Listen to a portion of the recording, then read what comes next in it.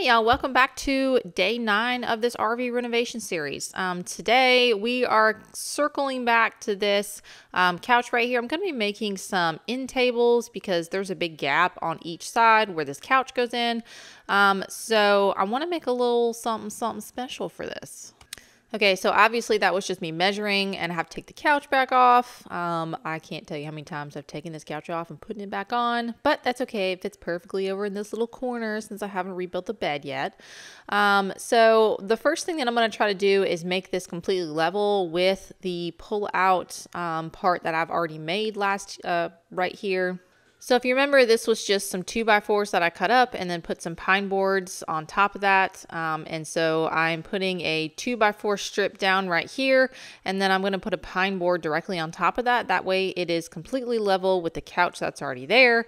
I could have made this differently, but it does whatever, like less than 2 inches that it's raised up doesn't really matter, to be honest with you. So that's why I'm just going to make it level, and we'll start with a clean slate.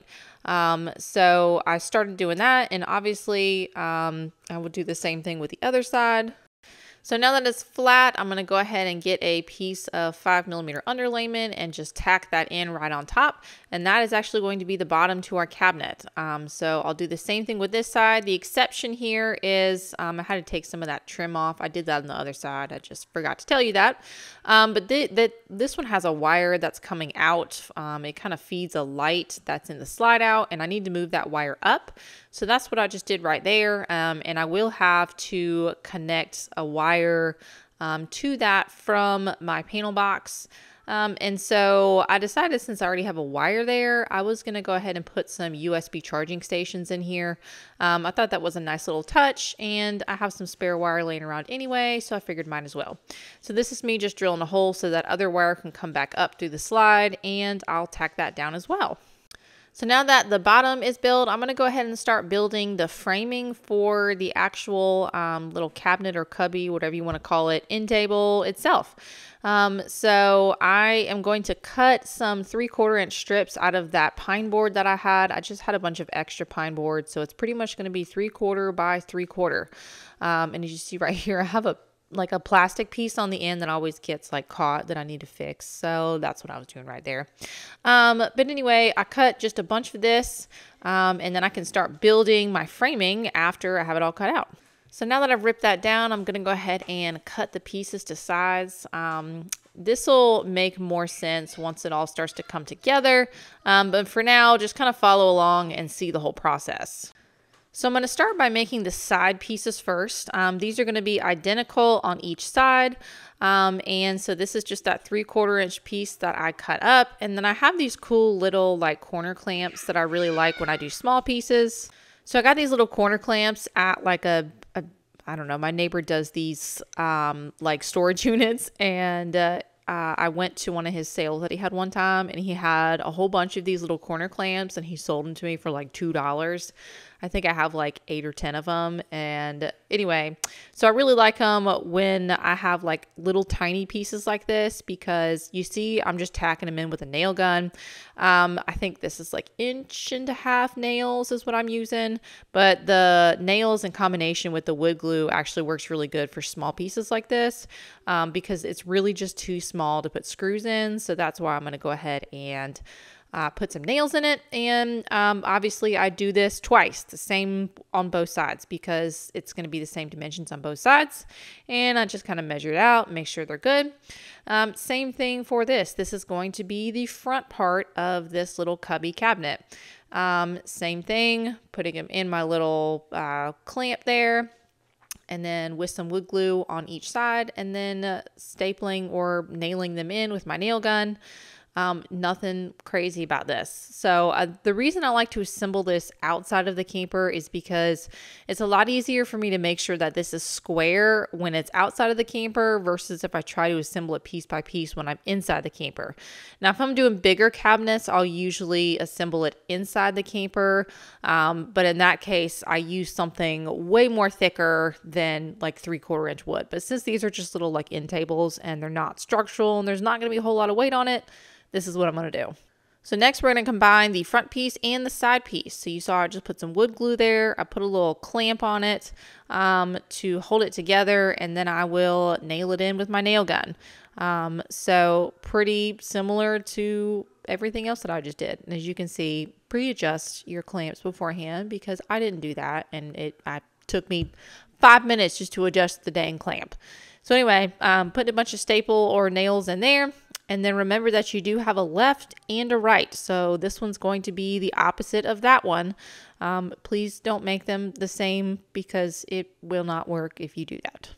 So same thing for this side, clamping it in. Thankfully the clamps are already pre-adjusted for this one, and then I just tack it in.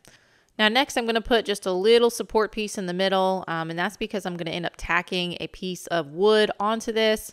It just gives it a little more structural stability since it is kind of a large area. I think it was like 20 something inches, and I had scrap wood left over anyway, so I figured I might as well.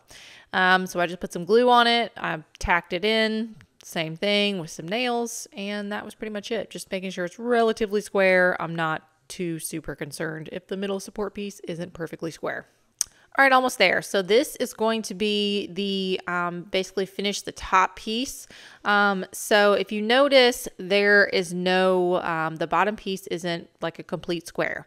Could I have made it like that? Yes, but that's not typically how they make cabinets in RVs. And if I screw it into the framing that's already there, like the framing in the slide, then it's not going to matter at all that there's no bottom piece because it's not really supporting anything anyway. So this is pretty much how they manufacture them in RVs. I guess I mean, you add up enough cabinets and it keeps the weight off. So I don't know, it's always worked really well to me, as long as, this is the catch, as long as you have like some sort of framing or some sort of stud or something like that to screw it directly into, which I know that I do because it's going to go basically all the way to the back of the slide and all the way to the front of the slide. So I know I have at least 2 points right there where it's going to get into the aluminum framing. All right, now it's time to put it in. Now you see why it's so much easier to just assemble it and then to put it in. So I had to trim some of that trim that I already put on there, and so I just flipped it over to make sure that it was square. And then I drilled some pilot holes right here where I'm going to attach it to the camper and to the slide itself. I do recommend pilot holes because this is thin wood and it will split if you just try to drill a screw through it. So I just go ahead and line it up. I mean, it's not super hard to do this. It's just a matter of making sure that it's not like lopsided when you put it in. But that's pretty easy to tell with a square. So, I mean, it just takes some practice, I guess. Same thing with this, drilling some pilot holes, making sure it's square and leveled up. I did have to trim the trim piece that I put in on this side as well. And then I'm just screwing it in and making sure that everything is level and straight. And that is pretty much it for the framing part. So now I'm going to go ahead and start putting the paneling on the side like I said I was going to do. And we're just going to close in this entire box. So this is just 1/8 inch paneling. It's MDF. It's just the scraps that I had in the shop. But you can use whatever type of wood you want to use on this as long as you measure it and allocate the thickness for it. I already planned on doing an 1/8 inch thickness for this, so that's why I use that. So this is, I think these are maybe 1/2 inch staples that I'm using to attach the panels. And then I'm going to do it on the side as well, and then also on the front. Now the front one I actually made a little bit longer, that way it can go slightly farther down the slide. And in just a little bit you're going to see that I'm actually going to finish going around the slide with trim. Not really trim, but it's kind of like framing at the bottom. That way it's going to look seamless and not really like a pull-out couch. And lastly, for the boxes, I'm going to put some corner trim on there. You don't have to do this, but it makes it look really nice. That's specifically why I put the 2 side pieces on first and then the front piece, is if I didn't want to put trim on it, but I already had some extra trim in the shop. So I figured might as well, like a good finished look. And I think it looks pretty good. So I did have to trim kind of a side off because the side where the couch sits is a little bit shorter. And so I wanted it to go all the way down in the front. So that's what I was doing, was just trimming some of that up. Okay, now we're going to start on the front piece. So I don't know if you noticed where the slide out couch is. It kind of sits out farther. It's like 3 inches out. And so I'm actually going to make 2 stationary pieces that will go basically on the corners of the slide and make it look like it's seamless. So this is me just cutting out some framing pieces to the width that I needed. And this will all kind of make a little more sense once I start assembling everything, just kind of like the cabinet. So just bear with me here. I'm going to start with the pieces on the side first, and I measured basically how wide I needed this to come out in order to be flush with the side of the slide. So whatever you decide to do, your measurements are going to be different than mine just because this is a custom build. And you notice all of my framing is not the same thickness, and that's okay.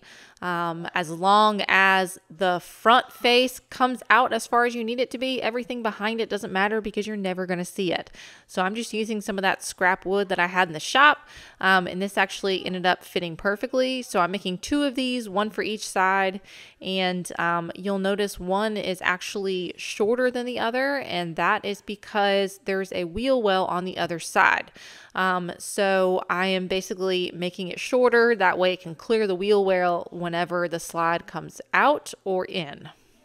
So now that I have those pieces made, I can go ahead and attach them to the side of the slide. I just used 2 screws to drill directly into the aluminum frame that was already on the slide, and this should sit flush with the box that I already have right there. Now, I didn't show how I made this front piece because it was literally the same process, and I figured that was repetitive enough. But this little piece that I'm trying to screw directly into the frame right here, it's because there's not a good place to screw that front piece in. And so this is going to act like a little shelf that that piece will sit on, and then I can screw it in from the top and fasten it onto the slide that way. Now, I also added that little piece that you see me screwing in right there on that one side because I wanted it to be able to touch the other piece that I made for the side of the slide. That way I can screw them together, and that way I can make sure that that corner is perfectly square. So this is just me getting some 1.5 inch screws and screwing it directly in, and then I screwed it from the top, and that piece is fastened. Did the same thing on the other side, and I'll end up upholstering this after I paint. Hope you guys are enjoying this. See you for day 10.